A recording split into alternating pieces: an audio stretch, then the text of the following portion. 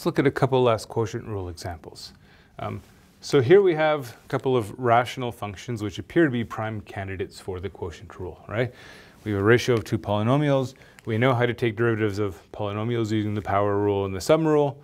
So let's just go ahead and apply the quotient rule top and bottom and see how it goes.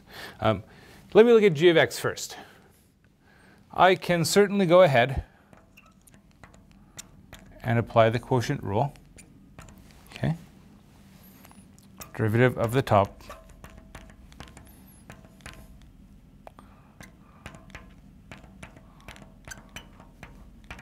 times the bottom plus the top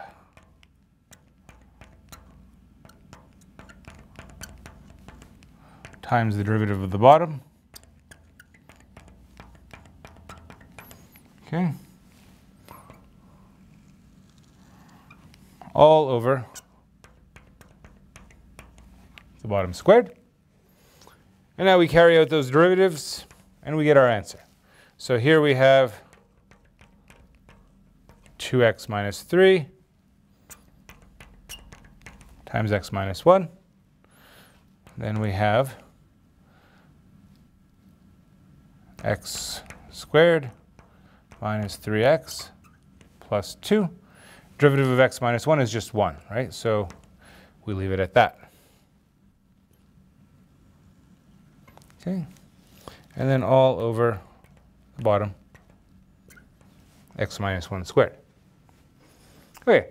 And yeah, you can leave it like that. And I guess we'd be done. You might feel a little silly though if you do leave it like that, because one of the things that you might notice with this is that, wait, that top is quadratic, right?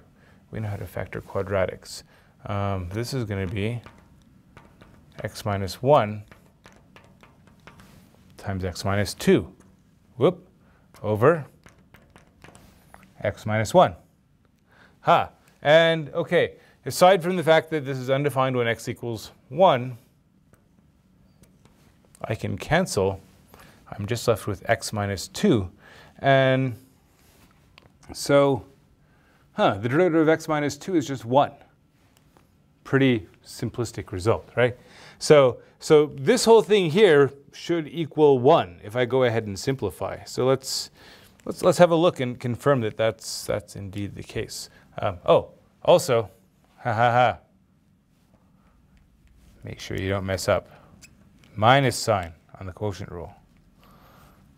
See, even I make that mistake. You got to be careful. All right. So what do we have? We have 2x squared, right? Minus 2x minus 3x minus 5x plus 3 minus x squared plus 3x minus 2 all over x minus 1 squared. This is x squared minus 2x plus 1 over x minus 1 squared. And the square of x minus 1 is indeed x squared minus 2x plus 1. So this is equal to 1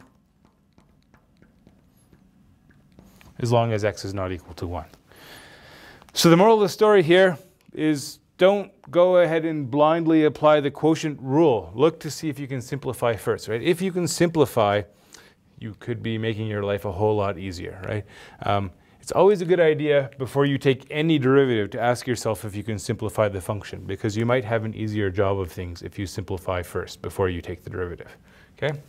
Here's one more example. Again, we could do this one of two ways. We could apply the quotient rule directly.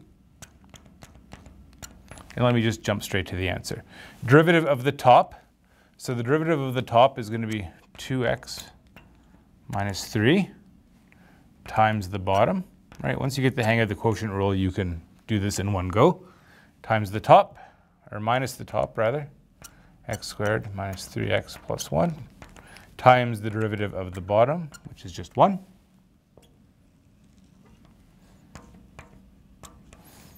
All over the bottom squared. And again, you can leave it like that if you want. If you are so inclined, you might choose to simplify. 2x squared minus 3x minus x squared plus 3x minus 1 over x squared. So we have x squared minus 1 over x squared for our answer. Okay, fair enough, we can do that. Good. What else can we do? Well, let's see. We could simplify first, right? What happens if we simplify first? Well, that x on the bottom, I can divide term by term by x, right? So I can say f of x is x squared over x minus 3x over x plus 1 over x, which is x minus 3 plus 1 over x. And therefore, using the sum and difference rules, f prime is going to be the derivative of x, which is just 1. The derivative of a constant is 0. And the derivative of 1 over x, we just saw that the derivative of 1 over x is minus 1 over x squared using the power rule for negative integers, right? This is x to the minus 1. Derivative is minus 1 times x to the minus 2, which we put in the denominator. And that's the same answer as we have here because I can divide both of these terms by x squared and I get the same result.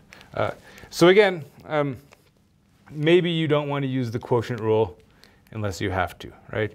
Quotient rule is usually going to give you a pretty messy result. So if you can find a way to do things cleaner, do it that way.